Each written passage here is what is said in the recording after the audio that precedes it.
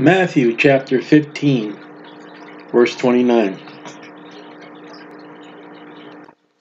And if I can just ask you before we start, if you just keep me in prayer. And Jesus departed from thence and came nigh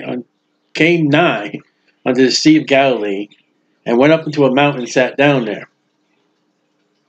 So he goes from Tyre and Sidon back to Galilee. And he's traveling around. I can imagine Jesus with all the walking they did and mountain climbing.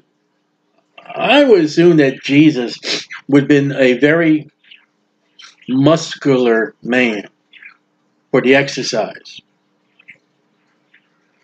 And great multitudes came unto him, having with them those that were lame, unable to move, blind, unable to see, dumb, unable to speak, maimed. I don't know what the difference between maimed and lame is. Lame is... And many others. So other kinds of diseases and ailments. And cast them down at Jesus' feet. Put them down. I'm going through trials and tribulations right now. And it may not be diseases, but it's troubles and problems, which lame, blind, dumb, maimed, they're troubles and problems. And I'm laying down at Jesus. And one of the things I just noticed tonight, Lord God, forgive me, is I went out of control, went out of whack with something. I don't want to mention what. I need your grace and mercy. And I've already confessed something that I'm not good at. Never was.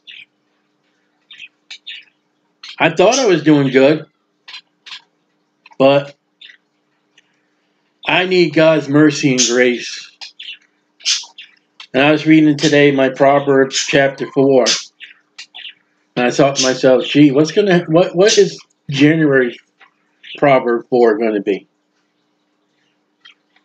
Are we going to be an accumulation of today's troubles? They're going to be new, afresh. These people are in trouble. They got problems. They got ailments. And they came to Jesus. And he healed them. Now, for the Christian... See, we're in Matthew. We're not in the church age doctrine. I've had two wives.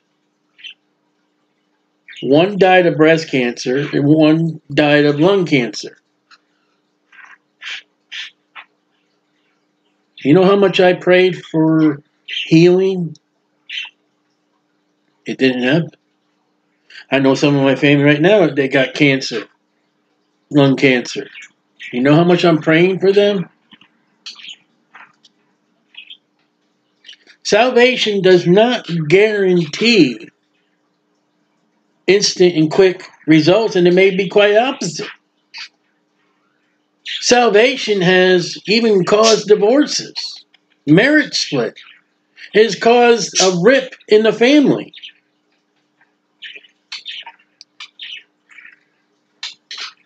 Oh, it would be nice to have Jesus present right now as he is in Matthew. But, you know, the situation in Matthew where Jesus is now is you're under the law. And you know what? Let me tell you something. You're listening to me. I don't know how often you listen to me. There are things in the law, I'd be going to hell. No grace, no mercy. I thank God I'm not under the law. And I thank God for grace and mercy. Insomuch that the multitude wondered, how is he doing this? When they saw the dumb to speak, dumb is not duh, it's you can't speak. The maimed may be whole, so maimed would be you're missing a body part. And the lame walk, you know, they're not using crutches no more or cane. And the blind see. And they glorified God of Israel.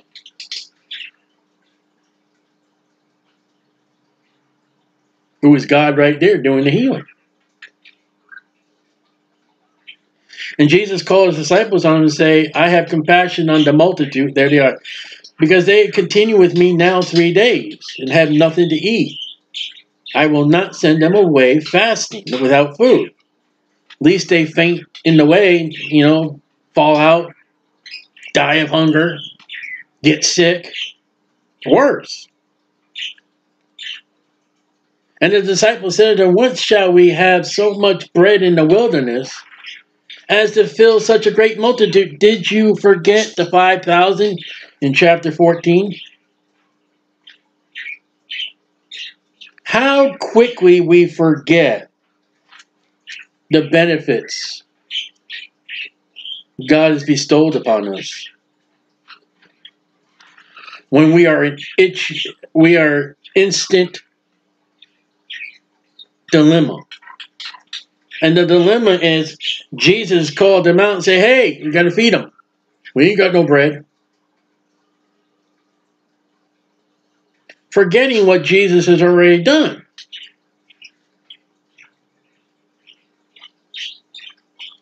How many times have we gotten in trouble, primarily the same trouble?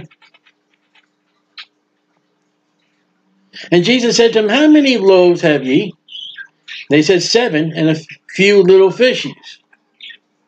Well, back in chapter 14, they had, where they at? 5 loaves and 2 fish. They got 2 more loaves of bread here. And they only got a 4,000 men plus women and children. And he commanded the multitude to sit down on the ground, like he did before. He took the 7 loaves, the fishes, gave thanks and broke them, gave it to his disciples again, and the disciples to the multitude. And they did all eat and were filled. They took up the broken meat that was left, 7 baskets full. Last time they had only 12. They had 12, excuse me. Well, how did they start off with 2 extra loaves, less baskets? Well, they forgot the blessing of God. They should have thought right away, let's feed the multitude. Hey, we did it before, Lord Jesus. You can do it again. Now, not get prideful, not get arrogant, not at the snap of the fingers Jesus is going to do it, but we've been through this before. But they forgot that. And they that did eat were 4,000 men, 5,000 last time, besides women and children. And he sent away the multitude, took ship, and came into the coast of Magdala. Same thing again. It's a repeat. And you know what? A lot of problems we're going to get in our life is going to be repeat. The problem I realize today, I cannot do it again. I got to be more careful. I have got to not have that temptation that I have.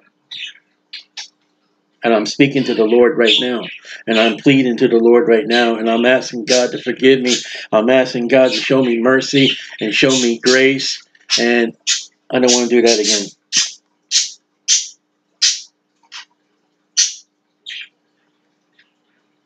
I'm just saying other things right now underneath my breath.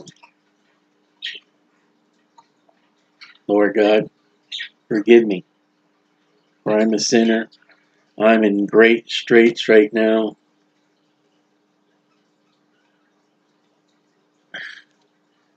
I've got 5 loaves of bread and a few fishes, and I need to feed a multitude. And Lord God, I'm weak. I've got diabetes. I got neuropathy. I got a bad kidney. I'm on disability. trying to find work. Lord, a big calamity just happened right now. You've already forgiven 2 debts of this month. I gotta make some more phone calls, Lord. I'm 2 people listening. Lord God, forgive me. Not forgive me, okay, so I can do it again next time. Oh, look what Jesus. No, Lord Jesus, I ask that the Holy Spirit remind me each and every time today. I want the Holy Spirit to say, no, remember? And if you do, I'm going to spank your hiney. I'm going to chastise you. In the name of the Lord Jesus Christ, please, Lord, get me out of this hole. Get me out of this pit. And you'll be the honor and glory. For Jesus' sake, I pray. Amen.